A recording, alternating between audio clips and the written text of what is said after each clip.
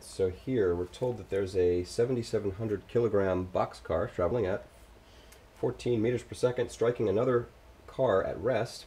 The two stick together and move off with the same speed of 5 meters per second. What is the mass of the second car?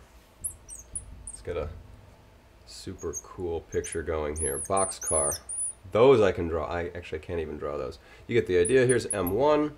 This is going to be the one that's moving originally, and it crashes into a second car of mass M2 whose initial speed is 0. Okay, this is the before pic. Afterward, they collide and stick together, so, you know, they also shrunk apparently. Here's M1 and here is M2, and they now move at some other velocity. We'll call this V prime. Okay, they move off at V prime, which is 5 meters per second.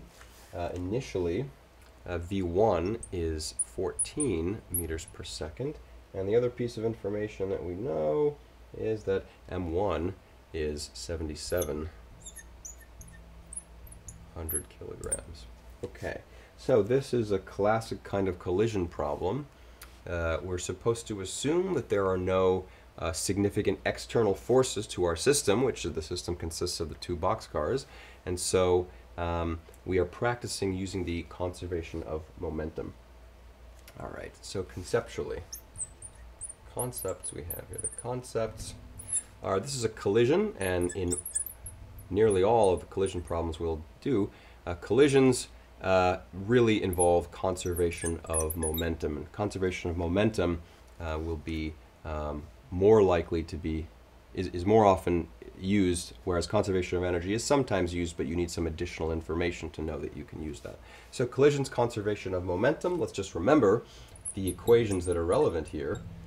One would be the definition of momentum. P is the symbol we use for it. It's a vector, and it's given by the mass of that object times the velocity vector. Conservation of momentum simply tells you that whatever the total momentum is before, it's got to be equal to that momentum later. So I'll just generically write that as P total initial is equal to P total final. And again, these total momentums are just the sum of all the momenta of all the pieces. Okay. So let's just try to use conservation of momenta here and see if we can figure out what is M2. That's what we're trying to find.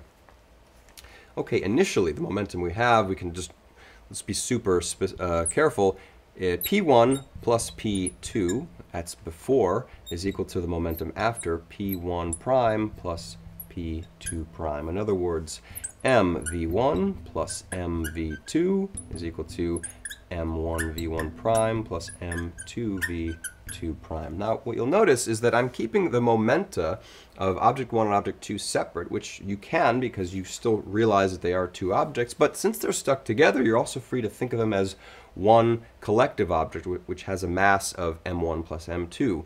You can see how that comes out by, from this strategy we took here, we can simply factor out the v1 or the v2 prime because those things are equal. Really, we can just get rid of the subscript. So you can factor out the v prime and you realize this is the sum of m1 plus m2 times v prime. So you're free to think of them as two separate objects or one collective object. In any case, we're trying to find m2, which I apparently forgot to write here. Okay.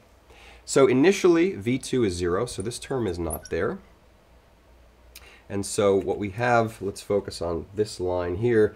The one unknown is m2. Let's solve for that. So we have m1 v1 minus m1 v1 prime and divide by v prime. That should be equal to m2. Again, I used this line to get there. Plugging in what m1 is, v1 and v1 prime, this is actually just v prime, excuse me, divided by v prime. You can, if you'd like, factor out an m1. Sometimes it's useful to do a little bit more algebra to see if this makes sense. So we can do that. We have what this first term is v1 over v prime, and this term is v prime over v prime, so this is minus 1. And so at least now we can see that yes, m2 should be proportional to m1, but in a way that's determined somehow by the ratio of the initial velocity and the final velocity, subtracting 1. We put all the numbers in, we'll find that this is close to 14,000 kilograms. 14,000 kilograms.